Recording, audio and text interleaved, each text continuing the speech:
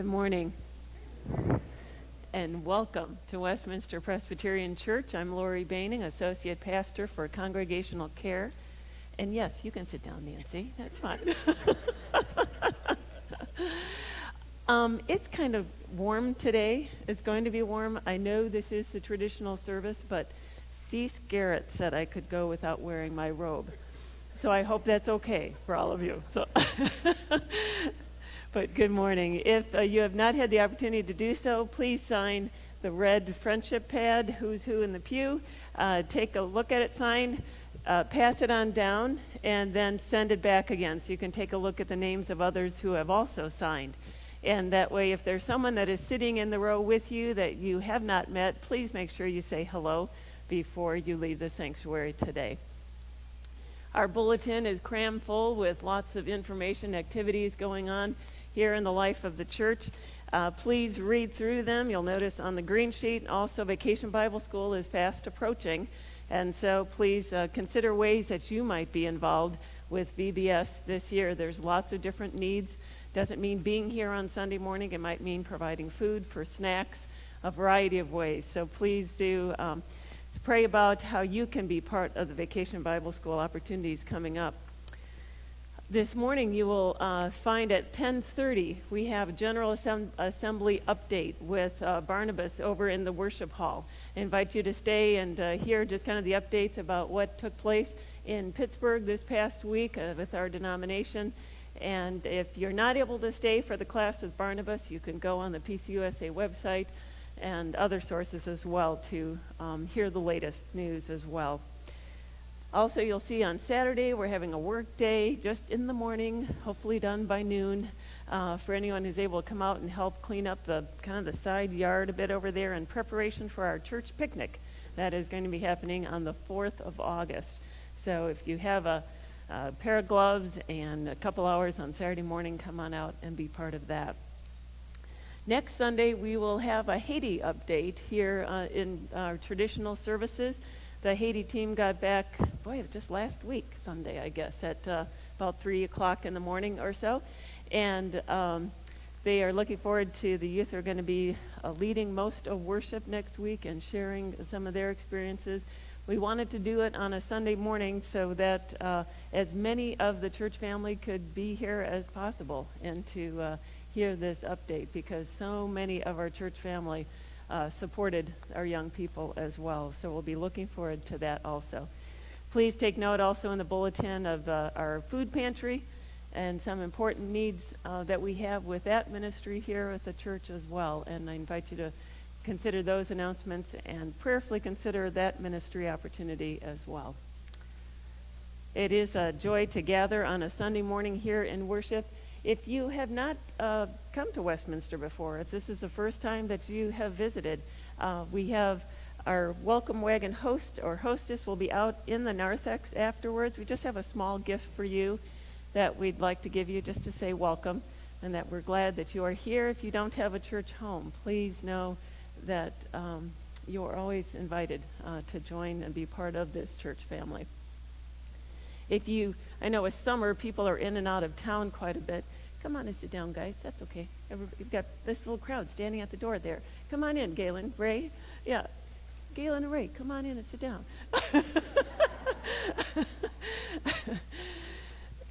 We have been doing a series on the Word of God, the Scripture, since actually I thought it was very nice. We started it on June 13, I believe it was, Bible Presentation Sunday. And so we've been doing a study on the Word of God. If you've not seen all the sermons because you've missed being out of town, please go on the church website and get caught up. I'm just so blessed to work with 2 other pastors who preach the Word of God, my friends, every Sunday. Boy. And so if you've not seen the sermons, please go online and check them out. But as kind of a little reminder for all of us here, Barnabas started out the series with a sermon on God's Word in a postmodern world. Okay? In today's culture where personal experience means everything, that is to say, people trust people who have experiences more than they trust the experts who just talk about it. So if we are going to connect with God's word with a postmodern world, we need to know God's word and live God's word. Experience God's word. And then people will listen to us. And then Chris preached on one of his favorite topics, the authority of Scripture. The Bible has a unique power and authority all of its own because it gets its power and authority from God. Okay? No other book has that kind of power and authority. And so in an age and in a culture that says, I am the creator of my own truth, my experiences define truth for me, or truth is different for every person, we need to ask ourselves, am I willing to let something else, someone else, be the authority over every area of my life? Does Scripture have final authority for you? Now, interpreting the Bible, really understanding God's word and making sense of it, that can be a tough thing, right? And so the next sermon was Barnabas preached on a passage from 1 Timothy 2 to show how we need to use God's word to interpret God's word. If you didn't hear that sermon, it's a really important text, 1 Timothy 2, and I encourage you to go to the website. It's on men and women and authority in the church, and so it's important to me, and I was very thankful that Barnabas chose that sermon and that text, actually. And then this last week, then Barnabas preached on logos, that Greek word that refers to the overall story of Scripture. God's overall story for his people, for all people, is this: that the only place where we can find true freedom, true life, true happiness is in God's Son, Jesus Christ. So to conclude our series today, because this is the final one for us, I'm going to teach you another Greek word. You heard logos last week. Today's word is rhema. Want to say it? Rhema. Okay. It's a Greek word that means, actually a word specifically spoken. A word that is uttered in speech or writing, a specific word at a specific time to a specific person. We find this word about 75 times in the New Testament. And this word is a reminder that although the Scripture is God's word spoken to a specific person, to a specific at a specific time, at a specific place, maybe to a specific people even. And much of it is written to people who lived 2,000 some years ago. It is still a word that speaks to us today. God's word is a word that has unique power and authority and relevance for us today if we are willing to listen. So as you sing God's word this morning, as you read God's word, as you pray it, as you hear God's word, I encourage you to ask, what is God's word for me today? I encourage you to pray, God, help me to hear your word for me this morning. Let us come to God in prayer. Holy God, open our ears, open our hearts, open our lives to your word, the word that you want to speak to each of us today. And I pray, God, that each of us will leave here changed because we have been in your presence. In Jesus' name I pray. Amen. Join with me then in the call to worship. You will find it printed in your bulletin in the order of worship this morning.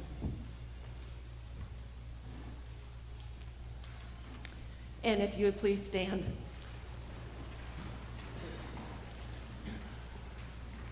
From Psalm 119, I love these words. O God, you are our hiding place and our shield. Our lips pour forth praise because you teach us your statutes. Holy God, we hope in your word. Your word is a lamp to our feet and a light to our path. We long for your salvation, and your law is our delight. The sum of your word is truth, and every one of your righteous rules endures forever. Your righteousness is righteous forever, and your law is true. Make your face shine upon your servants, and teach us your statutes.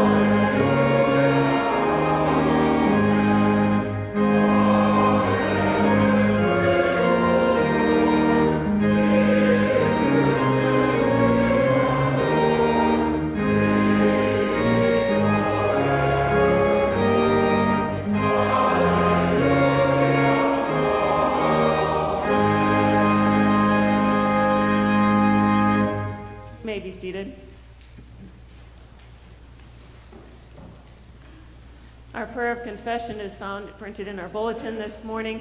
When we come before a holy God and recognize God for truly who God is, we cannot but help but recognize that we fall short, that we are not God.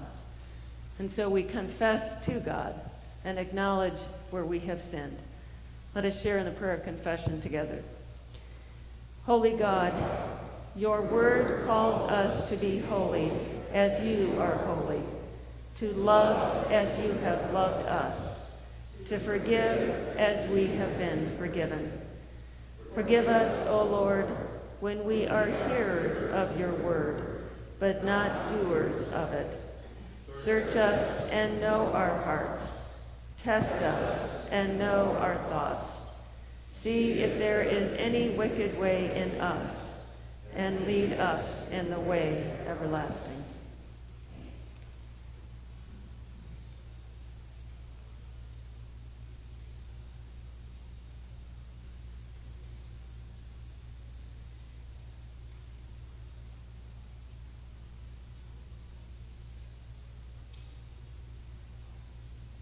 Amen. Hear the words, the assurance of forgiveness from Psalm 103. The Lord does not treat us as our sins deserve or repay us according to our iniquities. For as high as the heavens are above the earth, so great is his love for those who fear him. As far as the east is from the west, so far as you remove our transgressions from us. And so, friends, let us walk in that forgiveness, sharing God's grace with our neighbors, just as God has been gracious to us. through Jesus Christ. Amen. Hymn number 425, it continues to be words from God's Word. Cleanse me. And I invite you to share in that hymn with me this morning.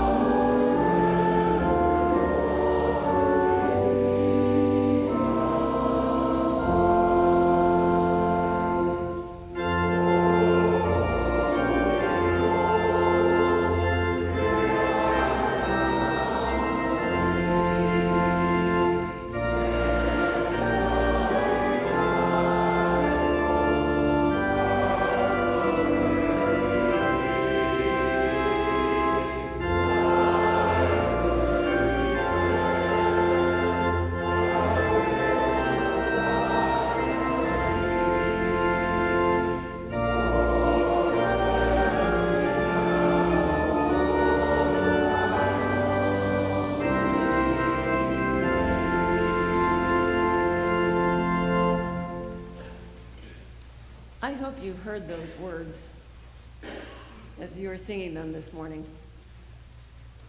The last verse, O holy God, revival comes from thee. Send a revival. Start the work in me. Many years ago, I attended Westminster Presbyterian Church in Aurora, Illinois, and I remember praying for revival in that congregation. And guess what, friends? God started the revival with me. So be careful when you pray for revival. Let us come to God now for a time of congregational prayer. Let us pray.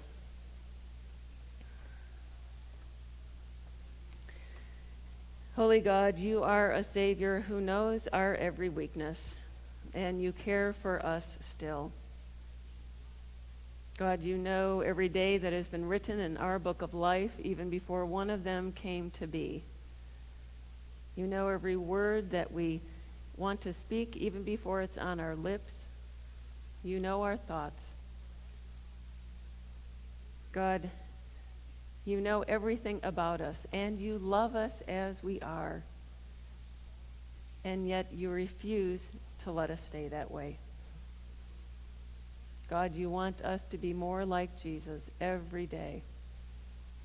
And so we pray for your grace, for your Holy Spirit, for your power to be more and more the men and women that you desire us to be. God, you are a God who cares. God, for those in our congregation and those in our community who are grieving on this day, those who are grieving the death of a loved one, a husband, a father, a grandfather, and a friend. God, for those who are grieving that slow death of a loved one struggling with dementia or Alzheimer's. For those who are grieving the end of a marriage, a broken relationship with a son or a daughter, the loss of a dream. God, may your holy word bring hope, and may your Holy Spirit fill them with your peace. For those in our church family and our community who are hospitalized or in long-term care facilities, God, we pray for them this morning. For those who have been recently diagnosed with a life-threatening disease, those who are currently undergoing treatments for cancer, those who struggle with emotional and psychological issues that are often hidden from view, but just as debilitating and distressing. God, may your holy word bring comfort, and may your Holy Spirit fill them with your peace. We pray for those, God, who in these summer months are celebrating anniversaries, those who have enjoyed many years of marriage together, as well as those just starting out. Thank you, God, for the covenant of marriage, that union of a man and a woman who together become one flesh. That union and relationship that reflects the relationship between Christ and his church. Holy God, protect our marriages and the marriages of those whom we love. Give us the courage and the grace and the strength to fight for our marriages so that they will reflect your grace, your compassion, and your love. God, in these summer months, we enjoy a different pace to life, and yet may we keep pace with you, O God, and with your word for us. Help us to be a people who love your word, who listen to your word, who obey your word. And so, God, hear us now as we pray the words your Son taught his disciples to pray, saying, Our Father, who art in heaven, hallowed be thy name. Thy kingdom come, thy will be done, on earth as it is in heaven. Give us this day our daily bread, and forgive us our debts, as we forgive our debtors. And lead us not into temptation, but deliver us from evil. For thine is the kingdom, and the power, and the glory forever. Amen.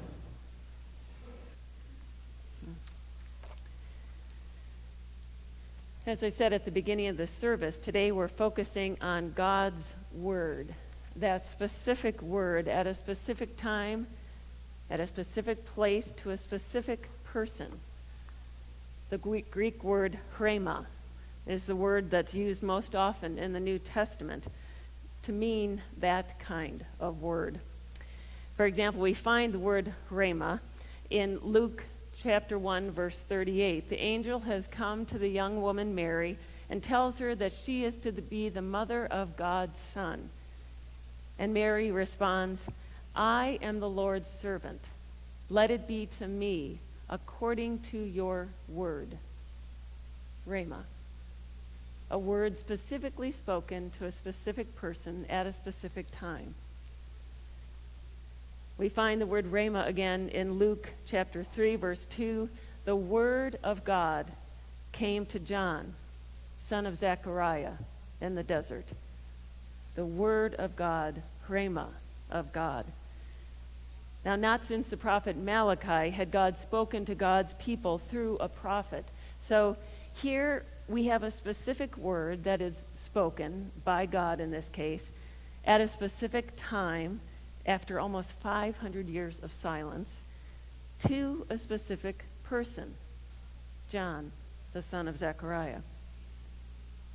The word of God that came to John was a message of repentance, of baptism, of preparation for the Messiah. It was a word that was to be shared and preached to others. Friends, the word of God still speaks to us in specific ways and to specific people today. It's a lot of stories about people who lived a couple thousand years ago, and yet it is so much more. It is a word that speaks to us today if we are willing to listen. So let's turn then to God's word for us today. I encourage you to find the Bible closest to you in the pew, where we're looking at the words from the Gospel of John, the end of the 6th chapter. You can find those words on page 1658 in your pew Bibles.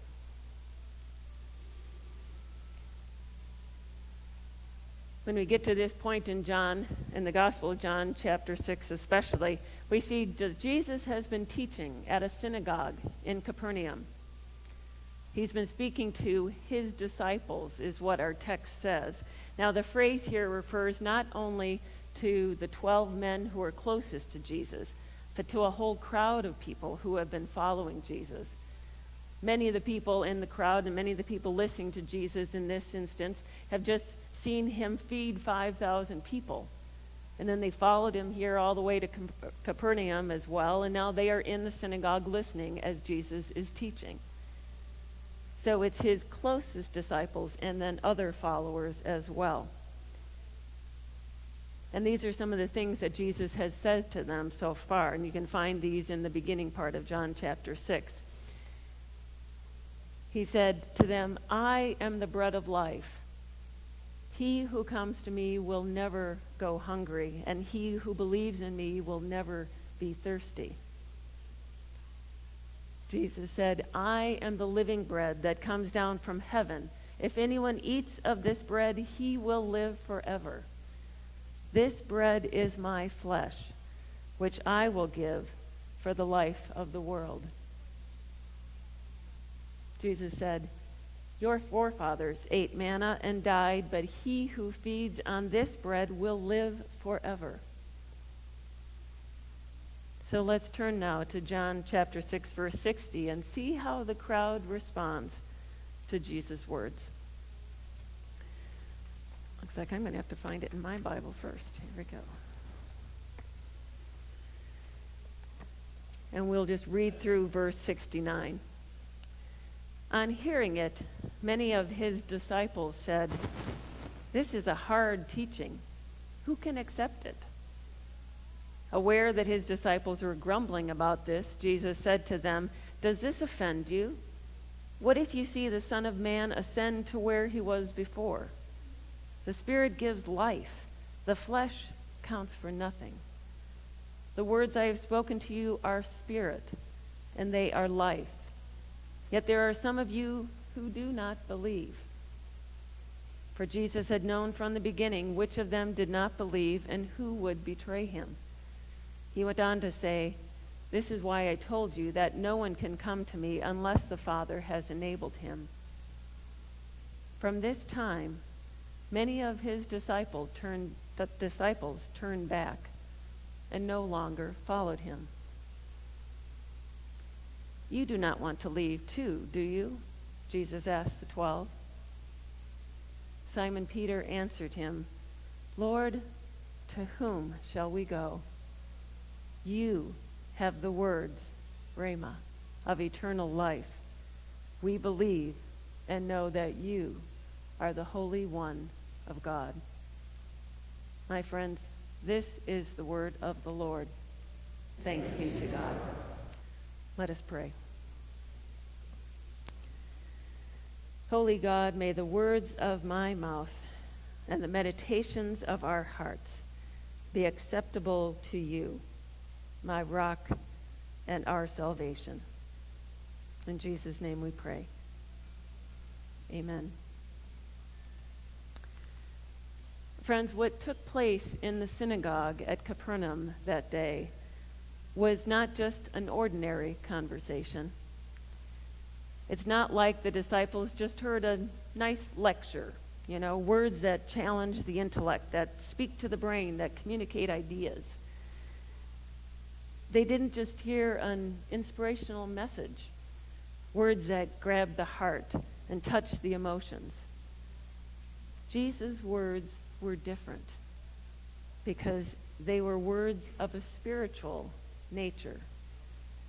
As Jesus says, the Spirit gives life. The flesh counts for nothing.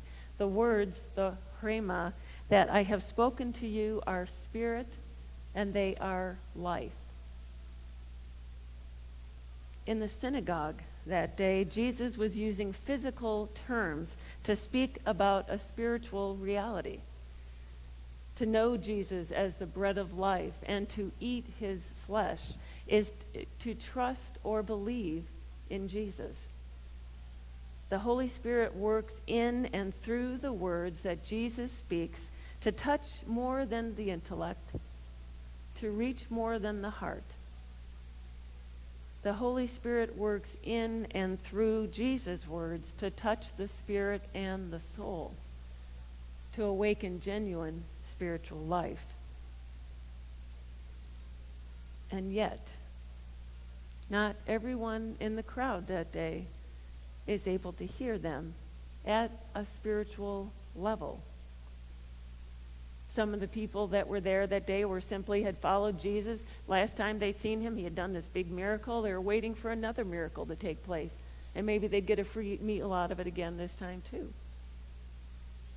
But then to hear Jesus' words in the synagogue, they were just too tough for them to understand. Others just were not willing to trust him completely. So they bailed. They left. The English Standard Version says, after this, many of his disciples turned back and no longer walked with him. It was a turning point for them. And many of them chose to turn away. Jesus sees that many of the crowd have left, and so he turns to the 12, those 12 men closest to him, and then he says to them, so do you want to leave too? And Peter, the self-appointed spokesperson for the disciples, says, Lord, what other teacher are we going to go to?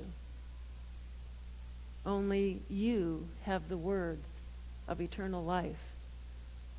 We believe and have come to know that you are the Holy One of God. Friends, the Word of God still speaks in specific ways to us today if we are willing to listen. And friends, the Word cannot speak to us if it is sitting on our bookshelf at home, if it's gathering dust on the coffee table. It cannot speak to us in its totality if we only read our favorite passages over and over again. It cannot speak to us if we do not know what the Word says. The author of the book of Hebrews writes these powerful, powerful words. He writes, for the Word of God is living and active, sharper than any double-edged sword. It penetrates even to dividing soul and spirit, joints and marrow. It judges the thoughts and attitudes of the heart. Nothing in all creation is hidden from God's sight. Everything is uncovered and laid bare before the eyes of him to whom we must give account. And it continues, therefore, since we have a great high priest who has gone through the heavens, Jesus, the Son of God, let us hold firmly to the faith we profess. Reading God's Word, and maybe this is why we sometimes don't like to read it, but reading God's Word is really like shining a flashlight under your bed when you're looking for something, you know? That bright light shows up every gum wrapper, every dirty sock, every dust bunny that is hidden underneath there. Well, God's Word is like that as well, isn't it? And God's Word has the power to transform us if and only if we are willing to interact with it. We are willing to listen to it. Maybe you know the Logos, that the overall story of Scripture, but what is God saying, God's Word saying specifically to you? On Sunday mornings, just as we did today, I encourage you every Sunday as you prepare for worship to pray, God, what is your word for me today? And then also, as you study God's word, maybe in Ernie's Sunday school class at 10:30, or maybe in a woman's circle, or in a small group Bible study, ask God, what is your word for me today? And be ready then to hear what it says. When you open your Bible to read it at home, ask God, what is your word for me today? And be ready to hear what God says. Because God's words are spirit and life. Through the Holy Spirit, they speak to the Spirit in us, and they can lead to eternal life. For the Word of God is living and active, sharper than any double-edged sword. Now I want to offer up a summer challenge to all of you. Ask yourself this question. Outside of Sunday morning, how often do I read the Bible? Outside of Sunday mornings, how often do I listen to a sermon preached on God's Word, either on the radio or I watch it on the internet? Outside of Sunday mornings, how often do I interact with God's Word? The Word of God still speaks to us, my friends. It still speaks to us, and yet we need to interact with it in order to be able to listen to what it says. The Word of God still speaks to us today in specific ways if we are willing to listen and then do what it says. You heard me refer to this in the children's sermon last week, James chapter 1, verse 22. Do not merely listen to the word and so deceive yourselves. Do what it says. Anyone who listens to the word but does not do what it says is like a man who looks at his face in a mirror and after looking at himself goes away and immediately forgets what he looks like. But the man who looks intently into the perfect law that gives freedom and continues to do this, not forgetting what he has heard, but doing it, he will be blessed in what he does. It's a powerful image, isn't it? Last week in the children's sermon, I had a mirror for the kids to look at, right?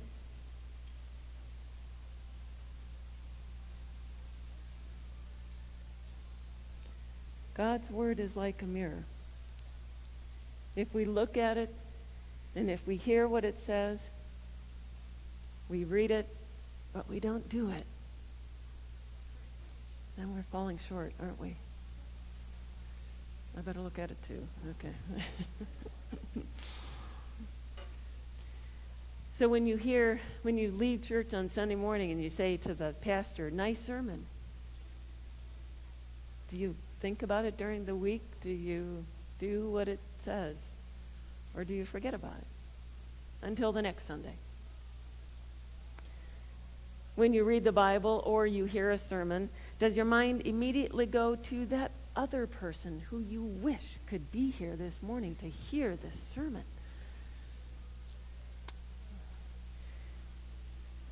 Or maybe when you read the Bible, do you read it and then you kind of pat yourself on the back for having done so? Good job, okay.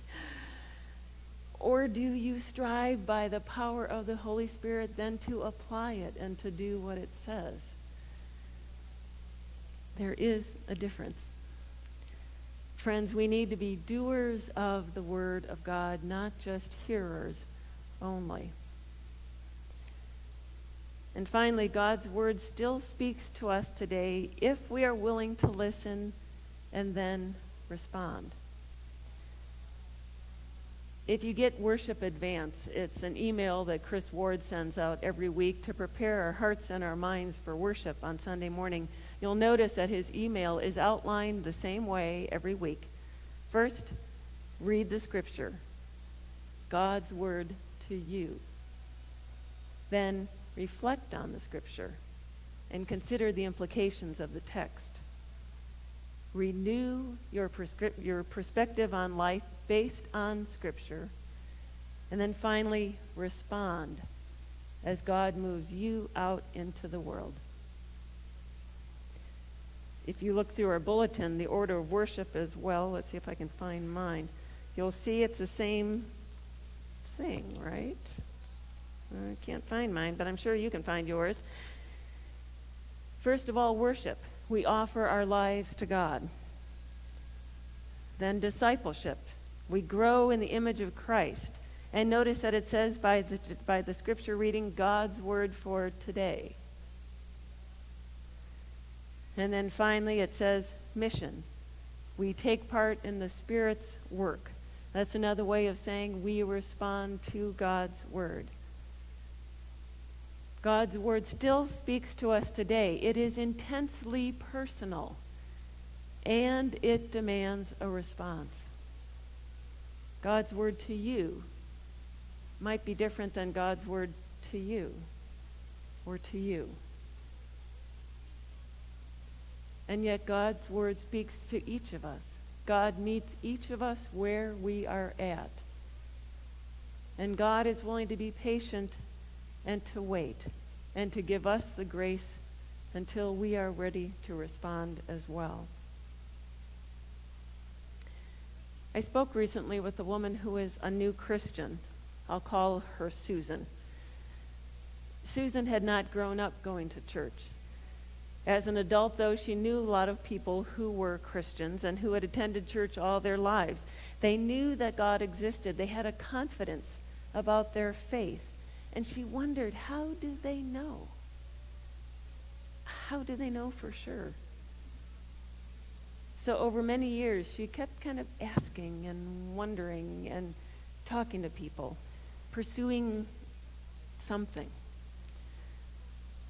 So she talked to her husband about this desire to check out church more, to know more. And her husband loved her and supported her and said, okay, I'll go with you. And so they started going to church. When they got to church, though, they looked around and they thought, we're the only ones. We're the only ones here who don't get it. Everybody else seemed to belong but us. And they both felt such heavy expectations. What if they said yes to this church thing? What if they said yes to this Jesus thing? What would be expected of them? Were they going to have to go out and start preaching, going door to door and evangelizing people or something? They weren't ready for that. It was scary. It was hard.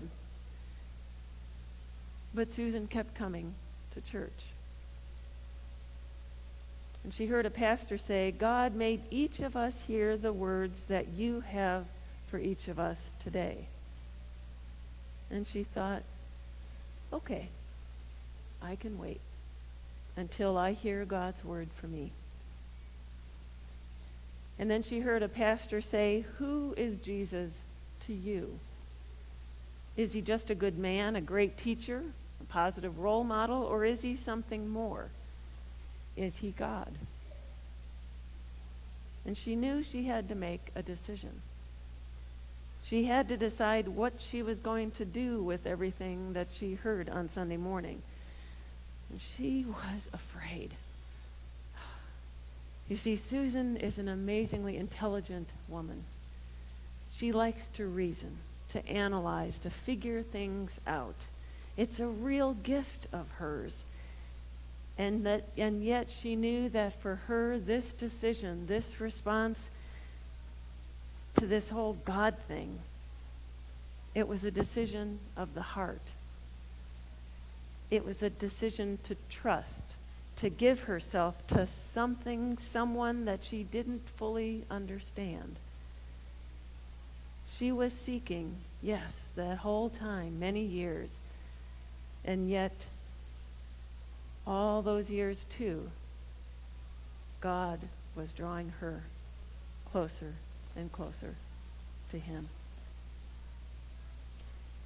Friend, maybe you are a faithful student of the Bible. You love God's word. You sincerely seek to hear God's word and do what it says. If so, this is my prayer for you, that your love may abound more and more in knowledge and depth of insight. Or maybe you have attended church a long time.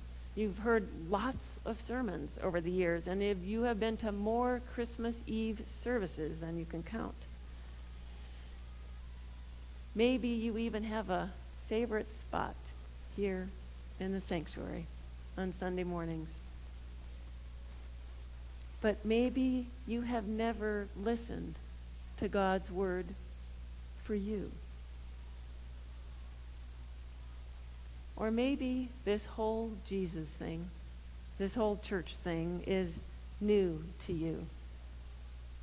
If it is, be patient. Keep listening.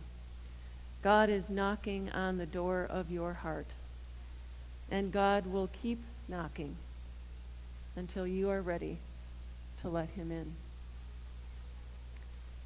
Friend, is the word of God active, living in your life? Are you a hearer of the word and a doer as well? The word of God speaks to us still, if we are willing to listen. Let us pray.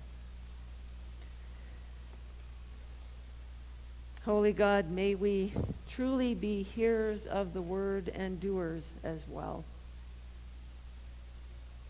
May we truly spend time in your word, getting to know your word. May we be willing to hear what it says. And then, God, we pray for that courage, that grace, that strength to respond, to accept, to go forward. Perhaps your word is calling us to love. Perhaps your word is calling us to forgive. Perhaps your word is calling us to persevere. God, speak to us today, to each of us. You know each of us. You know where we are at. You know where our hearts are with you. And so speak to each person here and meet them on this day. In Jesus' name we pray. Amen. In your order of worship, you will find the affirmation of faith. Each week in this series, we have been using words from one of our confessions to remind us again of what we believe in as Presbyterian Christians, what we believe in as Christians. There it is. Order of worship. Okay.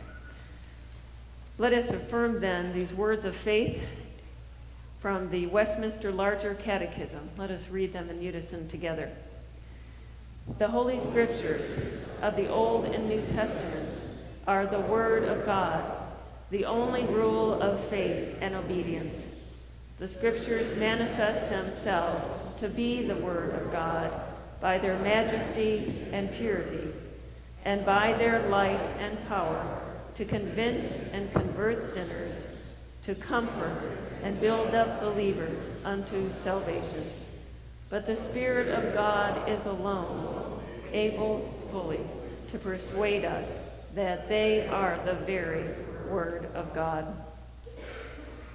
So friends, whether you have walked with Jesus for many years, or you're still figuring out what this Jesus church Christianity thing is all about, it doesn't really matter.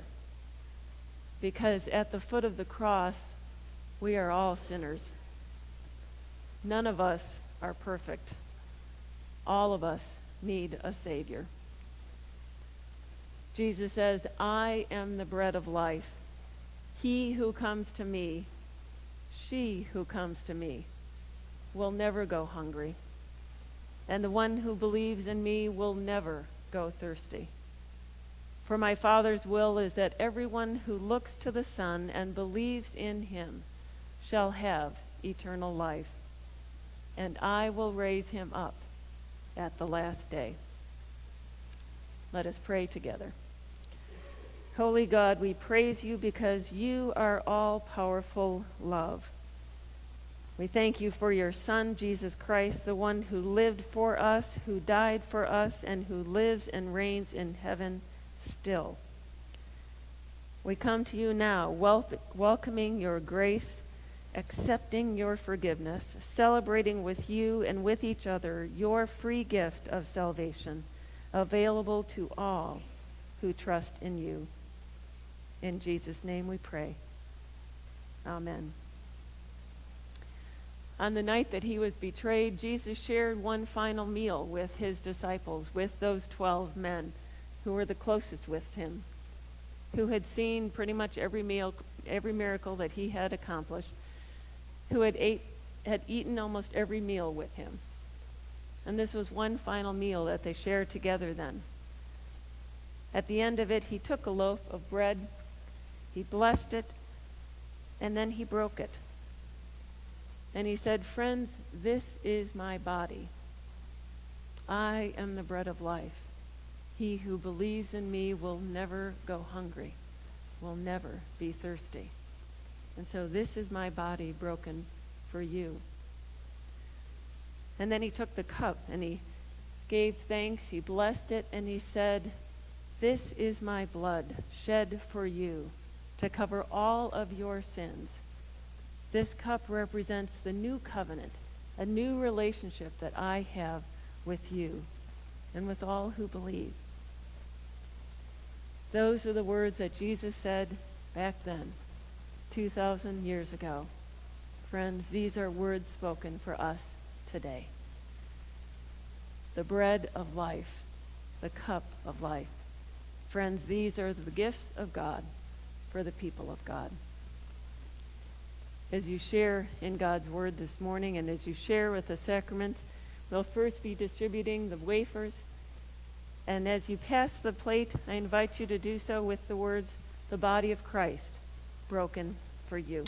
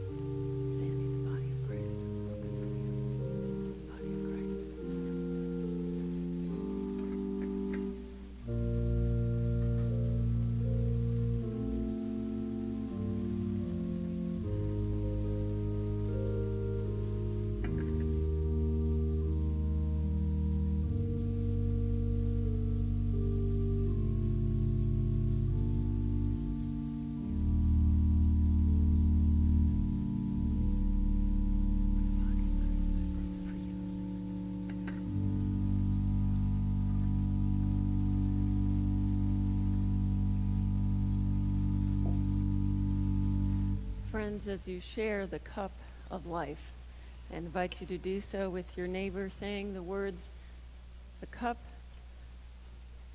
What are the words? The blood of Christ shed for all of your sins.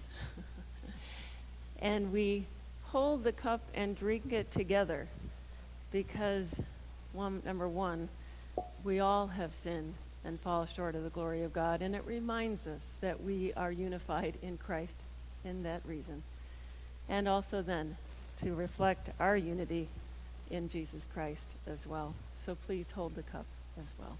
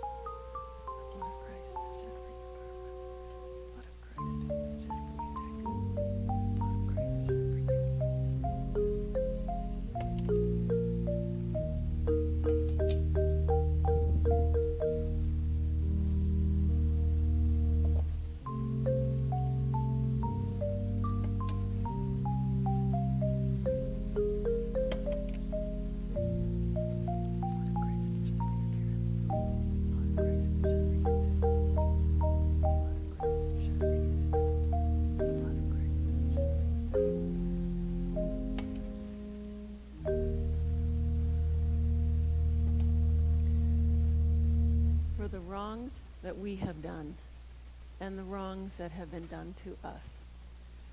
They have been nailed at the cross, and the blood of Christ washes them away. Friends, this is the gift of God for the people of God. Thanks be to God. Let us pray. Holy God, Almighty One, we thank you. We give you all glory, all honor, all praise.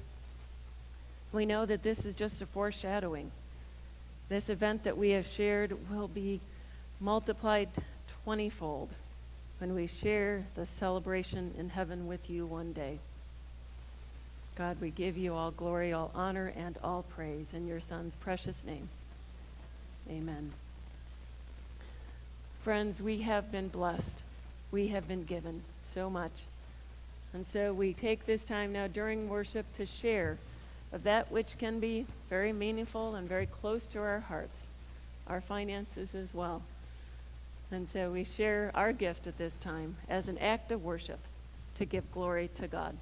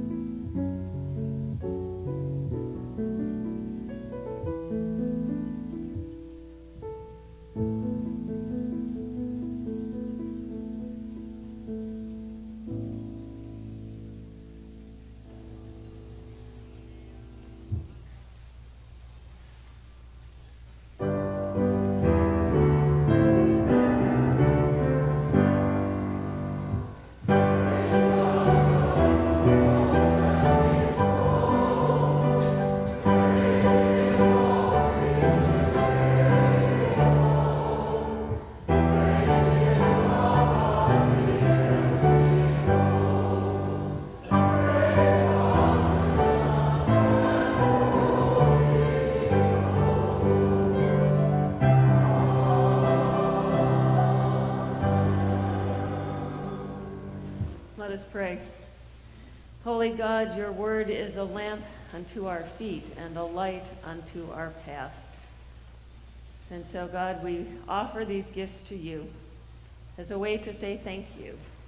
Use them, multiply them to spread the good word of the gospel of Jesus Christ in our community and around the world.